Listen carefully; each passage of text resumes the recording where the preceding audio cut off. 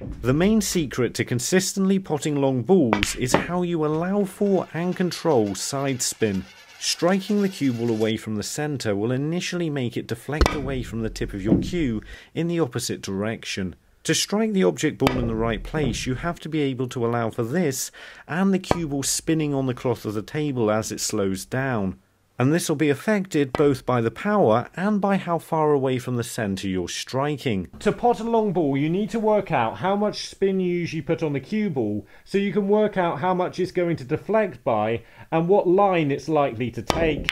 You can do this by seeing what happens when you play the cue ball straight up and back through the spots.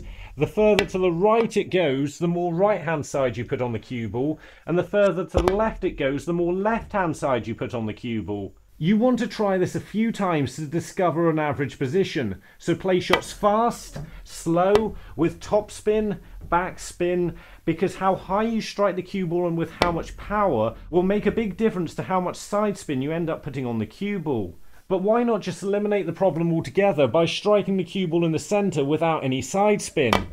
Well, the problem is that's very difficult to do, even for the top professionals, and gets harder the lower your ability. There is this idea that one of the first things you need to do is learn to cue straight without any side spin, and all of a sudden you'll start potting everything. This is wrong. It's learning to play with the unwanted side you can't avoid putting on the cue ball that ultimately helps you learn to cue the shot straighter. If I know I'm putting a small amount of right hand side on the cue ball every time I play a shot, then I don't really need to fix this as a problem. Instead, I need to allow for it, especially on longer shots. So I need to allow for the small amount of deflection that'll be on the cue ball as the cue ball leaves my tip, and to allow for the amount that the cue ball will move on the cloth. If I'm allowing for a small amount of right hand side on a firm stun shot like that one, it means I only have to predict how much the cue ball will deflect off my tip. But on a slower shot like that one, I also have to allow for the cue ball to roll to the right a little bit as the spin starts to grip the cloth at a slower speed.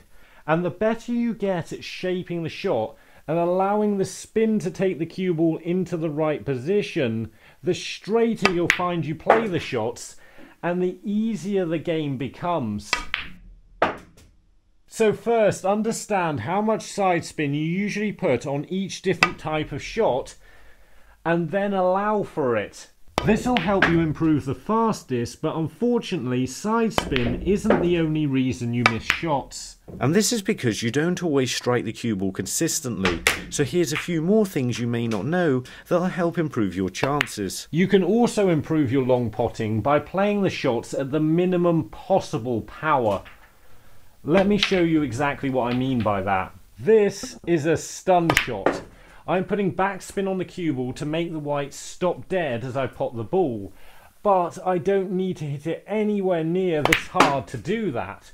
I can play these shots a lot slower and have better control over the cue ball and be more likely to pot the shots because they're going to deflect less off my cue. So instead, if I play these shots at the minimum possible power, I have more control over the cue ball. It's more likely to go where I want it to. The object ball is more likely to go in the pocket if I hit one of the jaws and drop, and the cue ball will deflect a lot less off the tip of my cue.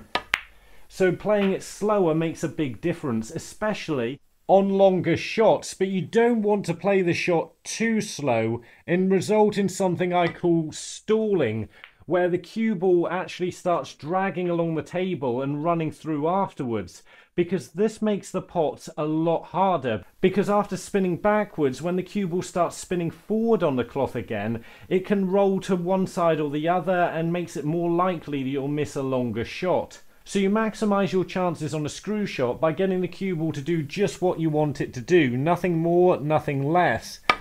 And in doing so, you make that stun shot or that screw shot a lot higher percentage of going in the pocket. On a slower run-through shot, you just want to make sure you're not playing these shots too slowly, that an unlevel table would catch you out.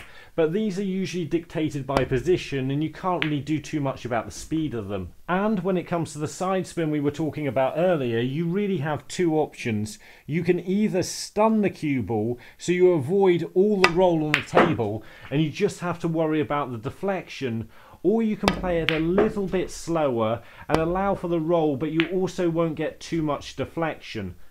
But it's absolutely vital on any shot you're attempting, you know how hard you're going to strike the cue ball before you get to the table. Because again, of the side I was talking about earlier, if I was going to play the shot slowly and I suddenly decide to play it harder, then the effect of that side spin will be different and I could end up missing a fairly straightforward shot. And if it's a long shot, I could end up missing by quite a long way. Another secret, once you've got everything lined up right, is to keep focusing on the same point all the way through the shot, even if it doesn't look like you're aiming in the right place. On the way to the table, you usually look where you're aiming, but then you check that you're striking the cue ball where you intend to at the same time, and then look back at the object ball again. And sometimes you look back and forth between cue ball and object ball. And when you look back at the object ball, you might not be looking exactly where you were aiming before. But this doesn't matter because nothing's changed. So as long as you keep focus on wherever it is you are now aiming, then you won't move and you should pot the ball. It's wrongly believed that you should be trying to keep your head completely still on the shot, whereas in reality, your head and in particular your chin is best used to prevent your cue jumping up in the air. It will help your consistency, especially on the longer shots, if you can use your chin to prevent your cue jumping off your bridge hand. That was pretty good, wasn't it? Before the next secret tip, we just got to find Dr. Z from Hale in the UK, which is there. One of the main reasons a player will miss any shot is if they strike the cue ball too quickly. Let me show you what this means. Years ago, somebody told me I was striking the cue ball too quickly and I just thought they meant I was playing too fast. But this just relates to this bit, where you pull the cue back and push it through again. If this bit takes too short of a time, then you effectively rush it and don't hit the cue ball anything like you intend to, and this can cause you to miss. This causes a problem because it creates a jerky motion as you're pulling the cue back if you suddenly push it through again. And the two simple ways to avoid doing this is to just make sure there's a bit of a pause at the end of your backswing, or you make sure your timing is right so you get your cue back as far as you're intending before you push it through. Or you could look at getting coaching from Ronnie O'Sullivan by going to www.snooker.online and get it at a reduced price by using the promo code BREAK. When it comes to long potting, you often have a choice of shot to play, and it can help massively if you can choose the easiest shot for you personally. So this might relate to how far the shot is away, or what particular angle you find easiest. So here I think I find this one the easiest of the two, especially if I can just roll it in slowly and come back for the blue, hopefully. Might have hit it a bit hard, but that's not bad.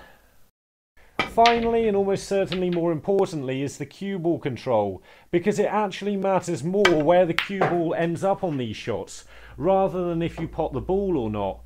Because on most of these shots, you'll have lower than a 50% shot success rate, and that means if you can get the cue ball safe at the same time, you can actually take more of these shots on.